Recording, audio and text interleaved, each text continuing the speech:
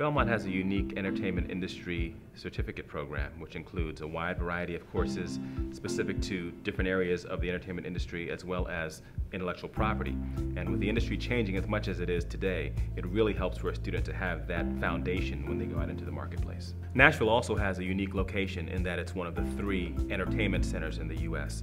So students who study here have opportunities to get into the industry with companies that are in the music business, film, television, and so on. I'm from South Mississippi, so the fact that I was moving somewhere that is a hub of entertainment obviously really appealed to me. Belmont Law has outstanding faculty that will help prepare students for the field, and throughout my time here, now being a 3L, I've definitely focused my curriculum through the entertainment certificate. Through having these practical courses that are offered at Belmont, I haven't had to have an employer sit down and teach me the ins and outs of things because I've already gotten that experience in the classroom.